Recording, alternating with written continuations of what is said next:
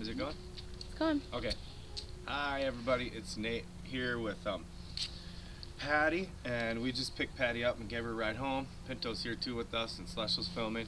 And Patty told me that she does work with conscious communication. I asked if she would share a little bit just about what she does and what that is, and she agreed. So here's Patty. Great.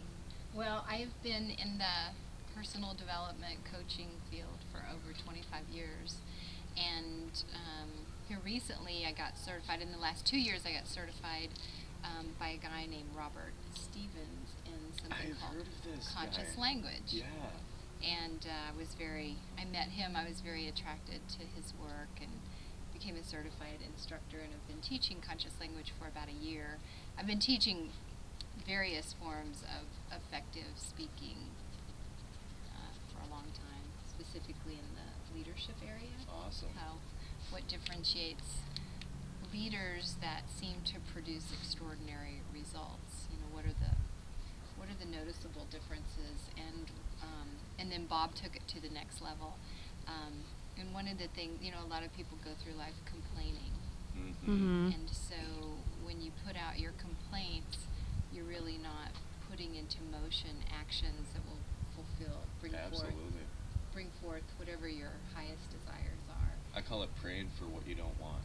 Hey, that's good. Yeah. That's great. In fact, there is a scripture in the Christian Bible that says, pray without ceasing. So if we took that literally, it would be speak your highest outcomes, you know, all the time as appropriate. Mm-hmm. You know, that we're constantly presencing within ourselves and to those we meet what our highest outcomes are. Absolutely. So just like you did, hey, I may be a caretaker, you know, in a fabulous location. And and for me, I'm bringing forth a patron to provide investment capital to create a documentary called Transcending Ego. Awesome. And awesome. I just got chills. ego not being, you know, good or bad, but just ego being a language structure of separation. So that's what conscious language is. We've all been born into a language system of separation and duality. We absolutely have. And that separates us from our outer world, if you will. Even just saying the money instead of my money, or the bank instead of my bank, is a very subtle way that we separate ourselves. Yeah. Or my ex-husband instead of my former husband. You know, creating connection through speaking. So conscious language just takes typical sayings like I should, I must, I have to, I can't, and upgrades them to I choose, I will, I can. And if we tell ourselves, you know, don't think of a pink elephant. There we are. You know, we've already brought it forth through language. And so when we use I can't, I have to, I should, you know, after we're graduated high school, we're really free agents. But yet we continue I have to, I should language system that we outgrew when we were, 16, 17, 18. Right. And so that's a simple version of conscious language. And there are many cultures around the world who their language for time was different. And the Hopi culture, for example, they had much more of a linguistic system of unity. So it's a great book. This is so amazing. Awesome. And very powerful, because we really are we're languaging our destinies. Absolutely. Are you familiar with Terence McKenna? Well, he's a philosopher. He died, I think, in '93, but he's one of my just all-time heroes, and he really delved into describing and even quantifying mathematically how our entire reality is created by language. Wow, and what's his name again? His name's Terence McKenna, and he was an ethnobotanist, scientist, philosopher, researcher, you know, into the consciousness of humankind.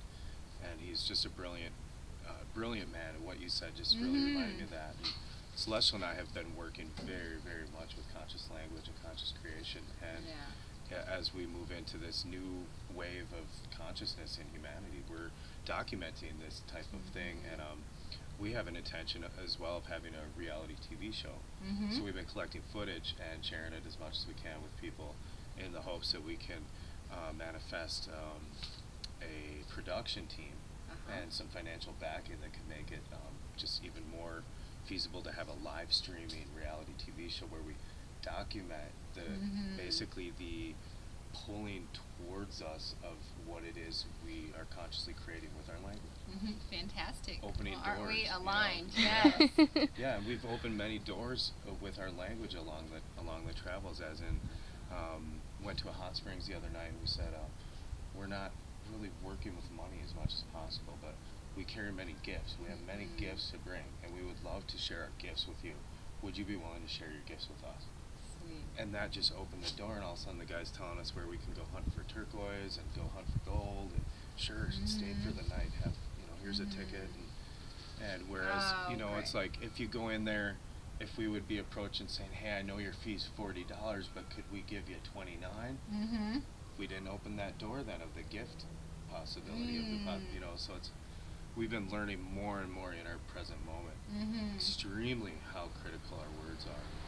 And I've studied that myself. It's like, I believe that every word we say is a prayer, and that our universe consciously responds to our prayer, and that the creational matrix we find ourselves in is so perfectly reflected that literally everyone's prayers are answered all the time perfectly throughout infinity. So, with that being kind of a logical framework I'm working with, then it becomes extremely critical that I become very highly conscious of the words I use. Yes, yes, yes. So we're working on that together. Well, y'all answered my prayer with a wonderful ride home, so thank you. Well, thank you Oh, for yes. sharing your work. On Thank on you. your travels, and Blessings I to will you. go inside right now and Google Terrence McKenna. Terrence McKenna, With yeah. a K or a C? Terrence, T-E-R-E-N-C-E, M-C-K-E-N-N-A. Okay, great. And if you go on YouTube and look him up, you will, I think, really Yeah, he'll find him be, fascinating. because I've studied Heidegger and Dr. Flores and a number of NLP I'm Pinto. certified in. Pinto. So. Are you on Facebook? Come Awesome, here, we gotta Pinto. find you. I'm gonna go get my smartphone. Okay. Because, part of what we're doing as well is documenting the spiritual network that can take place when you're open to helping, sharing, driving 6 blocks to drop off a new friend, Yes, yes. And, I'm getting my daughter a dog this before Christmas. So. Oh. Do you know what kind? No, it's more the spirit of the dog. I mean, and a small, low maintenance dog. Yeah. It's quiet that I'm interested in. okay. Yeah. How do I find your name on Facebook? It's Patty or Patricia. You can put in Patty, P-A-T-T-Y. Shull. It's like shell, only with a U. S-H-U-L-L. Okay, let me see if I can. Come here, Pinto. And yeah, you can send me a friend request, and I have a group of students. It's a conscious language group. Oh, I just found your website too. My Map to Mastery. This is so cool. And I study the conversations of masters, both historical and modern day, like Mother Teresa. Consider her mastery level skill. Phil Jackson, he studied Zen, and then at the championship games, and